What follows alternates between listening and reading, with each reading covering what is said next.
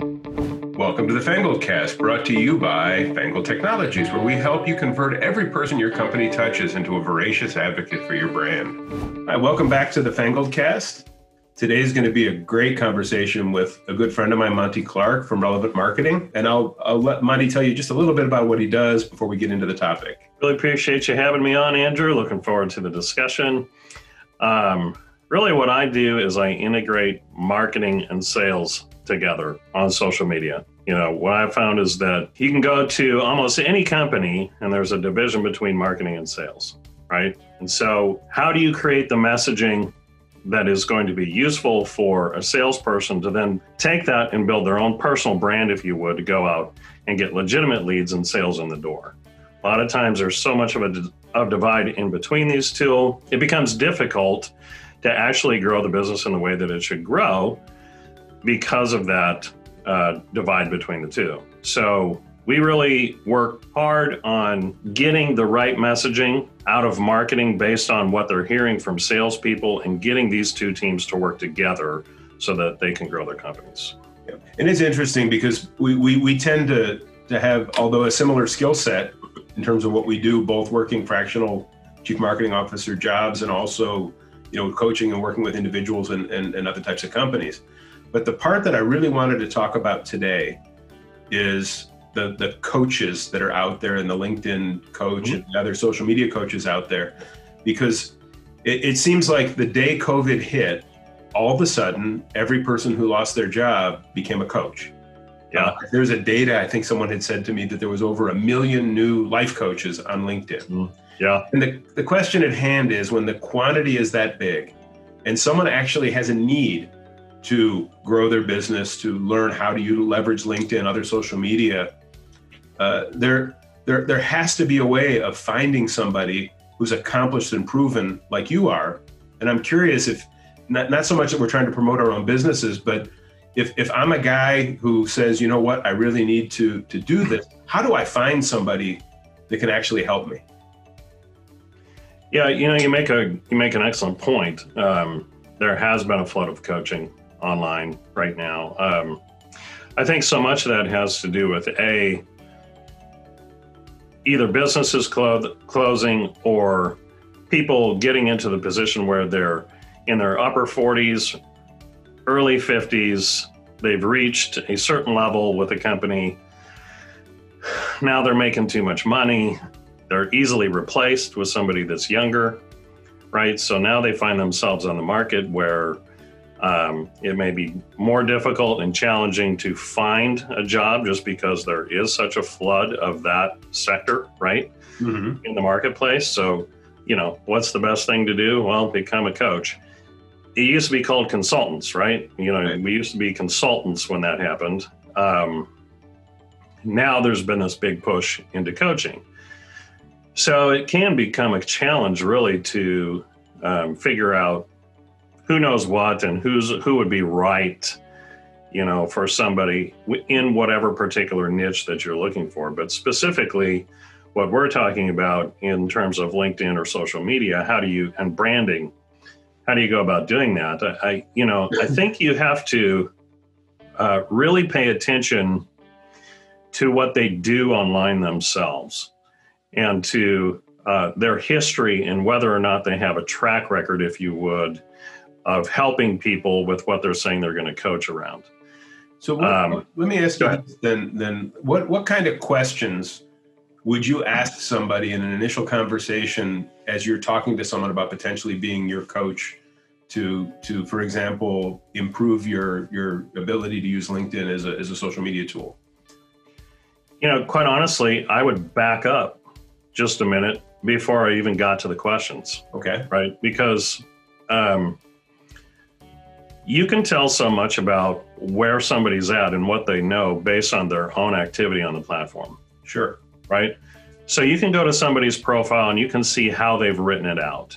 You can see how they've developed it. And if it looks different than the way most people do, that's your first cue. Okay. Positive or negative first cue? Yeah. Yeah. And it definitely is. I mean, first impressions mean a lot, right? So, I mean, if they've got an impressive profile, and it looks different from yours, better. That's your first key. You scroll down to their recommendations, and I think a lot of people miss this element in profiles. If they have a lot of current recommendations, now you have to be careful that these aren't fake recommendations and stuff like that, or self-written recommendations, that they send to people. But if it's very clear and obvious through the recommendations that this person has been helping a lot of people and what exactly they've been doing for people, if they're very clear in what they outline that they will do for you, and that they have testimonials that back that up, then I think you're free to contact that person or engage that person to figure out what they will do for you. So, yeah, go ahead. I know for me, a lot of the time, I read the content that they've created and also try to find where they've commented on other people's, because many times we've had this discussion before. On the profile, the person looks dandy. They look great. Yep. Then you go out and you look, and they kind of write mean things, or things that aren't really relevant. Where that maybe their idea of commenting on somebody else's post is to steal it. By putting content that to draw back to them rather than allowing people to read something positive they've written that would interest them. So no doubt about it. And I think you make an excellent point of how do they engage other people. That's going to give you a real clue. But what's the content that they put out themselves, right? Is it, to your point, is it relevant? Are they putting content out there of value, or is it just, common stuff that's not engageable at all? And then what is their engagement on that content? Yep. Because you want to work with somebody that's going to be able to direct you in terms of what kind of content that's going to be relevant to your niche and your market. And then how are you going to draw people in so that you can start having conversations that's going to lead to opportunity? Yeah. Right. And then one of the very first questions that I would ask any coach, if you would, or guru, is how much automation do you do? If you have somebody if you have a coach that's just wanting to set you up with a bunch of automation programs, you need to get rid of that coach. I agree. Okay, because LinkedIn, while there is one of the major problems with LinkedIn is that there is so much automation on the platform, it devalues the content, it devalues the engagement, and it devalues relationships. So the more automation you have, the less opportunity you're going to have to actually develop the relationships that are going to turn into opportunity. And that's exactly what we're trying to do on the platform, is develop the relationships with the right target market that's going to lead to the opportunities that's going to build your business, right? You can't do that through robo-spamming people. In fact, if you do robo-spam people, what you're doing is eliminating your opportunity for the relationship with that person. And just because there's 675 million people on LinkedIn, that doesn't mean you have the opportunity to connect with 675 million people. That's correct. Yep. LinkedIn only gives you 30,000 people that you can actually connect with as a connection. That's a big number. Nobody needs 30,000 people, right? But your circle, that's your first tier circle, the people that are closest to you, if you spam those people, you eliminate that relationship and that opportunity to build that relationship, because nobody's going to want to talk to you after that. Exactly. Nobody likes to be sold the second you try and develop a relationship. It's actually against LinkedIn's rules to be doing that. They don't want you to be pitching on the first contact. It's interesting. I was having a sort of a fun conversation with a friend, and we were talking about the kinds of things that people post in terms of content and how I evaluate it. And one of the common things that I constantly say is a person who's a self-declared in their title influencer probably has never influenced anybody. And if the beginning of the post starts with, I'm posting this to inspire you, chances are there's no inspiration to be had. Yeah. The person reading it gets to decide if you're an influencer or if you're inspiring. And there seems to be, and I don't know if you agree with this, but there seems to be almost a kickback, especially in the recruiting world and executive level, of people who overexpose themselves in social media, even with good content, and they get kind of classified as time wasters. I don't know if I want to do business with this guy or hire this guy. He sure seems to spend a lot of time bloviating and writing, and I've heard it quite a bit in just the last month or so. I'm wondering if you've seen the same. Yeah, I mean, I think there are a lot of people, to your point, claiming to be gurus. They're out there with all kinds of content and everything else. But when you actually get down right to it, they're not making any money. Mm-hmm. You know, they really don't have any clients. There may be a spattering here or there, but for the most part, it's a fake it till you make it syndrome, right? Mm-hmm. You know, that, oh, well, if I just show myself to be this, or if I just proclaim myself to be this and say it every day, you know, then I automatically am that. Yeah. But I think people see through that, especially once you start working with that person. And if you watch their content, you'll start to see different things that are actually contrary to how you would want to do things, like tag farming,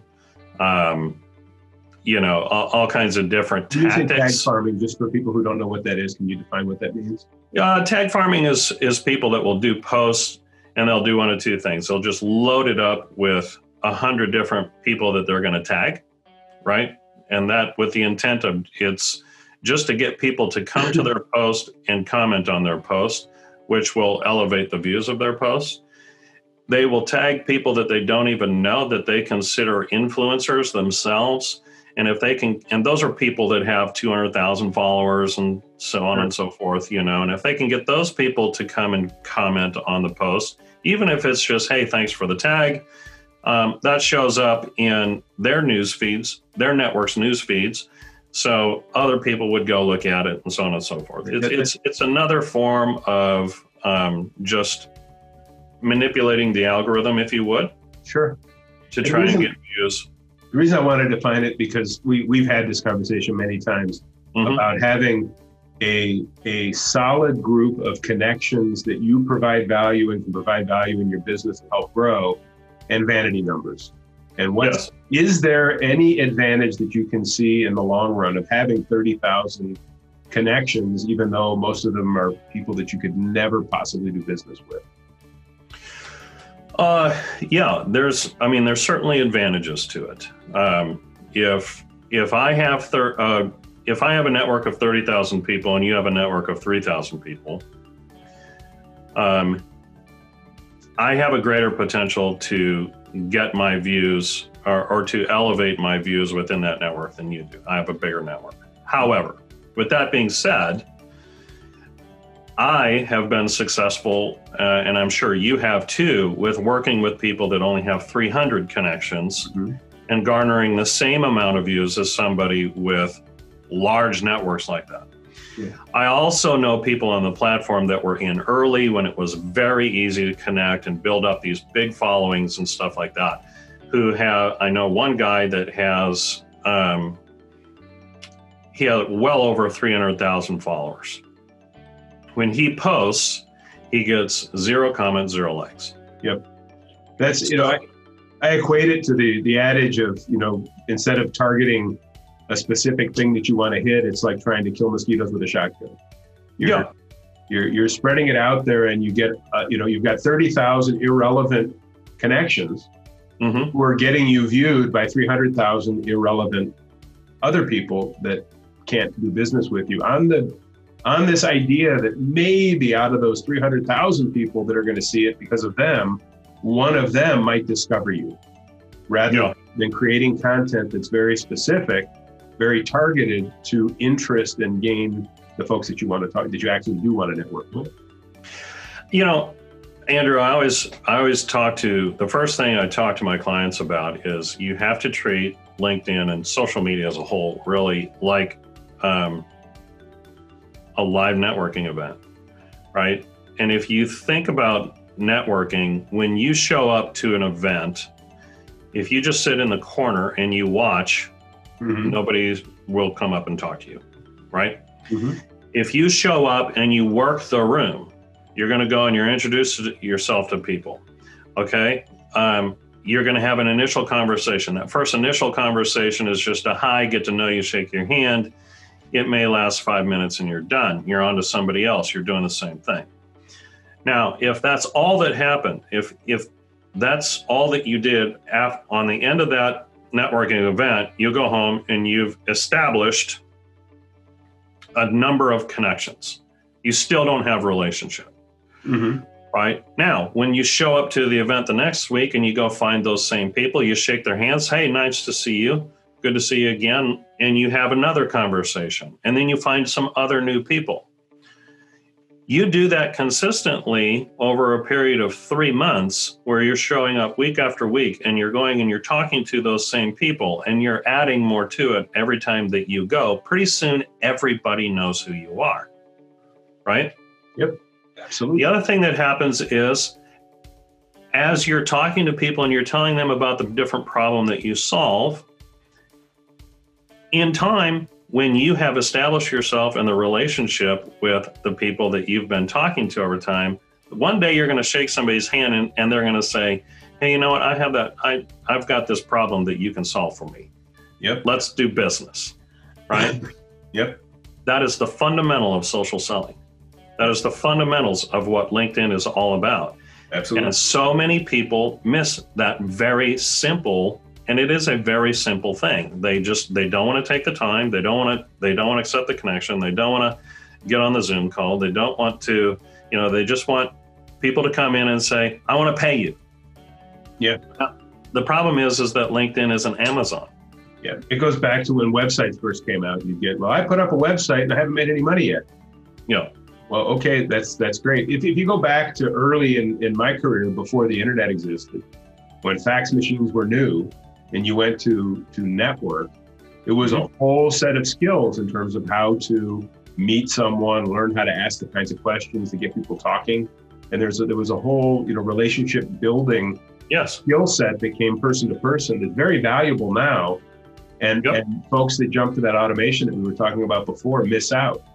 If Absolutely. I can personally touch, and I don't mean that in a physical way during the COVID, but personally touch someone in a way where before I send a connection, I research them, they're a company that I have interest in knowing about, and ask a question to say, wow, you really are, and mean it, not just BS them. But your company does some really neat stuff. Can we get on a call at some point, and so I can learn more about what you do? I may have application with a client for that. Exactly. Those connections immediately move in a different way than connect. By the way, I'm really good at this. You should buy my services. Yeah, exactly. And that, if we follow that analogy out even further, automation is basically the same process in the live networking event. If you send somebody in your place with an armful of sales sheets, and you just walk around and every person you meet, you just hand them a sales sheet, right? Yep. They're going to look at that. They're going to crumple it up, toss it over their shoulder, and go meet somebody to have actually a relationship with. Yeah, nobody does business that way. I went to an event where a guy did that, and we went around the whole room, and he passed out business cards and sheets. And then he was actually in a conversation with somebody, and the event ended, and we walked out, and his crap was all over the area. People didn't even move the trash can with it. Yeah. It was all over the floor, and you could see, because when you actually deal with people as people, you can tell the moment you hand somebody a sales sheet that they're not even interested in having it. It's like the guys when you walk down the streets in some big cities and they're passing out cards, especially in tourist areas, and most people either won't grab them or they'll throw them in the guy's face. It's not networking; it's just annoying. Yeah, it absolutely is. And, back to your statement or your question about how do you tell whether somebody's legit and stuff like that, and the questions that you would ask, in my opinion, the first thing that I would want to do is, and I saw a post out there the other day about sampling, right? They were, they were talking about you got to give people a sample of what you can do, or a sample of the product, right? So you have to get on the phone. What's that? That was my post. Was it yours? I thought it might have been. Yeah. Funny. And because I look at yours every day, which is good. So, when you get on the phone with somebody, and they can very quickly open up your profile and say, well, here's what I would recommend. Do these things. Mm-hmm. And then tell me about your strategy. Tell me about the problem that you solve, and tell me what you're trying to accomplish. Mm-hmm. If within 5 minutes of a conversation, they are giving you strategy, even without doing anything else that you can take and implement, if you go no further, that you can take and implement that day, you've got a coach. I agree. So that is somebody that you should have another conversation with, and that's somebody that you should probably engage. And this leads really to the second part of what I wanted to talk with you about today. So now I've read, looked at someone's engagement. I've done all the things. I found a guy who's really a good coach. I just hired Monte to help me build my business. And I say that not kidding, because I do know the accomplishments and the great work that you do. So now I've got Monte, and I'm paying you for your time, and I want to get the best out of my time. Me as the client now, what do I need to do to best utilize and learn and grow from what you have to offer?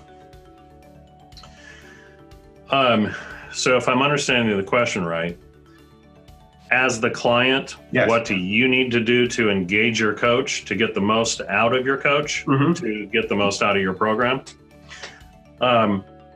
You need to work with your coach, and the coach should be doing this for you. The coach should be telling you specifically what you do need to be doing to get the most out of it. But once you've identified the strategies, and once he's identified the strategy, or she has identified the strategies with you in terms of what you should be doing, then what I do with people is on a weekly and a monthly basis, we determine what the key performance indicators are going to be around that strategy, and we review them weekly.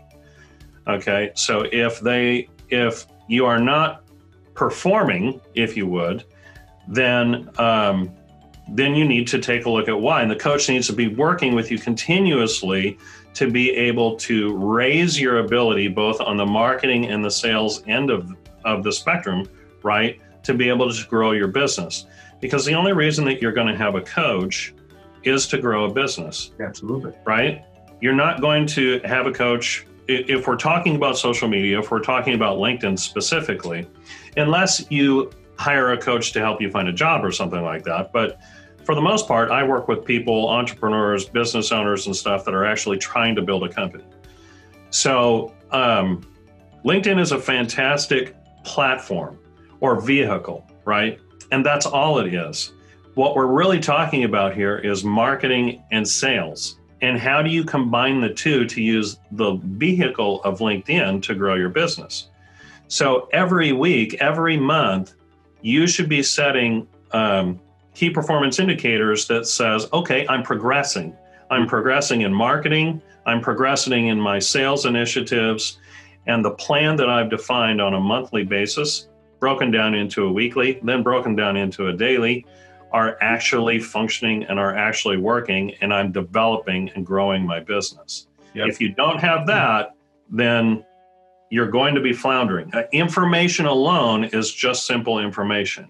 You have to engage that and consider it being the 80-20 rule. I'm very careful about who I bring on as clients, because if I'm just disseminating information to you and you're getting that information and you're thanking me for that information, but then you're not following up and doing anything with that information, if you're not acting on it and pursuing it, you're going to fail.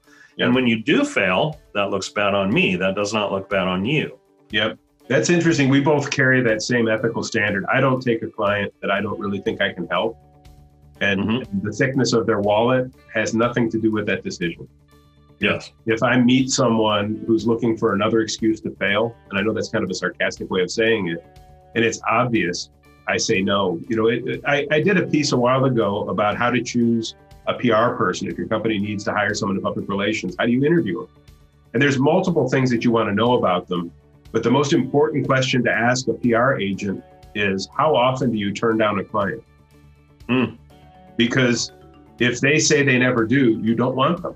Yeah. Why would you hire a PR person that thinks they can help everybody? Because not everybody can be a celebrity. Not everybody deserves the public spotlight. They can't turn a stone into a flower.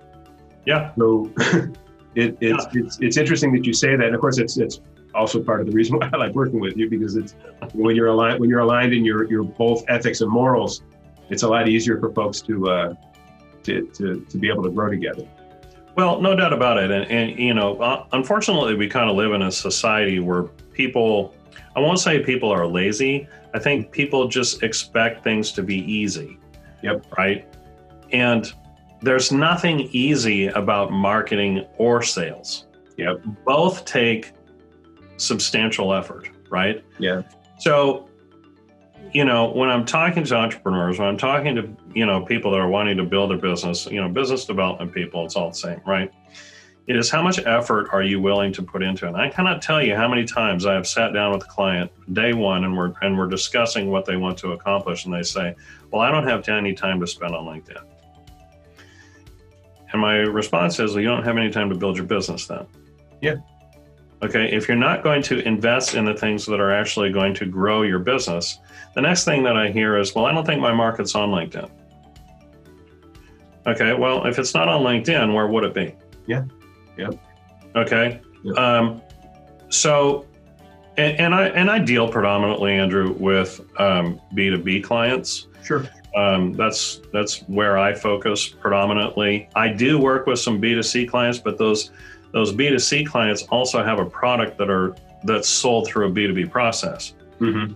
So predominantly most of it's B2B, and I go across channel. There's channel being LinkedIn, Facebook, Instagram, Twitter, even your website, you know, stuff like that. I have strong SEO background and stuff too, but you know, you have to take a look at a program, but the primary thing is, if you are not willing to invest in yourself, no amount of money you pay me is going to get you there.